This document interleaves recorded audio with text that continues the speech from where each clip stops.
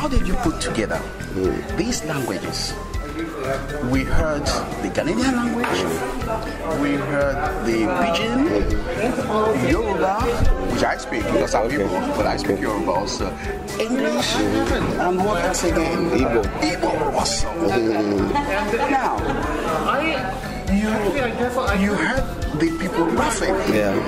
Now there's something about dubbing movies. Yeah. I prefer, from my own opinion, I prefer subtitling and selling at the same time the movie and our culture.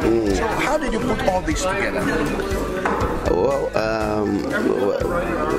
let me start by saying thank you for seeing the movie and for the good comments. From the beginning, it's my aim and objective has always been to maintain and retain the African culture, the language, majorly to use my film, to document and present who we are to the outside world. And Nigeria is such a complex country where you have more than 200 dialects, and every of this tribe have their ways of communication, and I realize that there's this originality in when you maintain your original language in film, in presentation, and sometimes even when you giggle in the indigenous way, people laugh because they could feel the originality in it. So, and I said, look, this is what I'll sell to the world. First of all, it helps my market in Nigeria, and I'm not a fan of, I don't even think I'm going to ever do a film in purely English speaking, not because the actors cannot speak English, not because I don't understand English, but it's just not original, and it is not just who we are, and this has worked for me. I've done 3 major films, and they are all multilingual, and people really love them. I love it. Now, coming to the actors, how did you put that? The cast was just wonderful. They were so good, but how did you put them together again? This is anytime I have a project like the script, as I read, I imagine people. Okay. And also, I always give people opportunity to audition. Okay. But there are some established actors that will always, come into the picture. Yes. Take for example, I was going to use Sam Loco to play the roles that I played. Okay. But unfortunately, Sam Loco died a week to the shoot. Yeah. Which was why I dedicated the film to him. Okay. Wale Ojo was not my original cast. Okay. I was going to use someone else, but I realized the other person just did another film with my lead female actor. Okay. So I said, no, I'm not going to play them together. So Wale came around, and Wale has been acting for over 25 years in UK, but he's never done anything major in Nigeria. So I gave him that chance. And Nse, the Mary, I casted her like over a year before the film. I never knew she was an actress. We met in Berlin, and we were having drinks. She was sitting in front of me, and she was laughing. And while laughing, I'm like, okay, she has this broad smile. She's very natural. And I started picturing, her in the film. Then I saw her again like 6 months after, the same coincidence. The same scenario. And I said, look, what language do you speak? She's Calabar. Yeah. And I said, okay, I'll send you a script, read it. If you like it, let me know. And that gave her like 6 months to be able to learn the few Igbos that she spoke. And it's not just Igbo, it's Owerri Igbo, which is even you see, I come from Owerri. Exactly.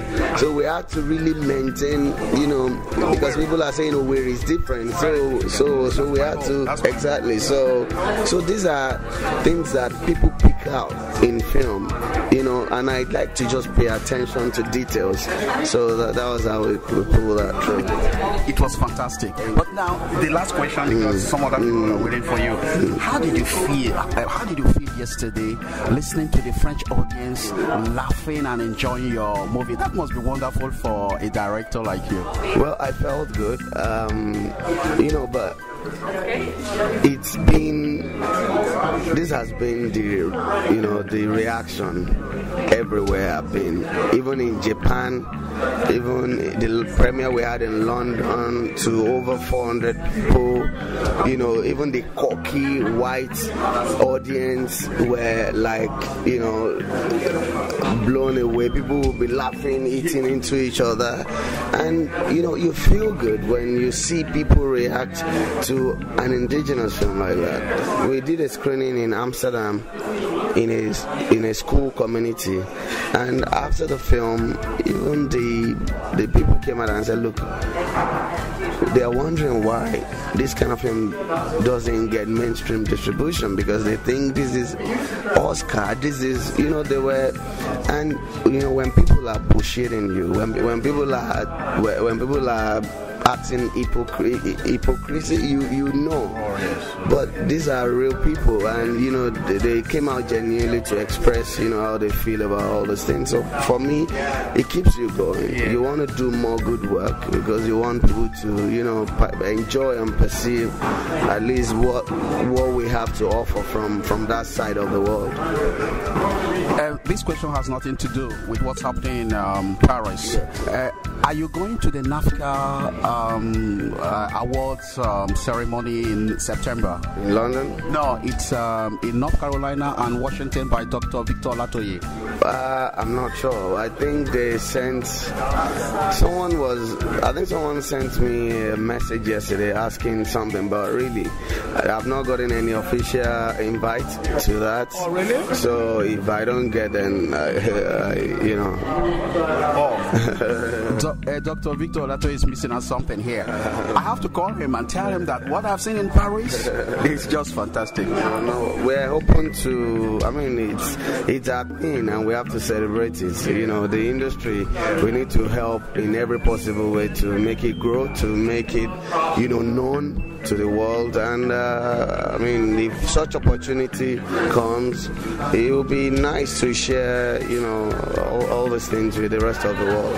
And what are you going to tell people at home? A good number of what I regret really in this festival. Serge is a very good friend of mine, and I'm a partner. A good number of the stars, they didn't come. Maybe they don't know. What are you going to tell them when you get back to Nigeria? Well, we've had conferences and workshops, and we talk, and we've been talking since, and I'm just a bit tired of talking, and I just think it is the best way to get your message communicated to the world is when you do something for people to see, and then whoever wants to emulate that will do so. Whoever feels they have a different style will do so.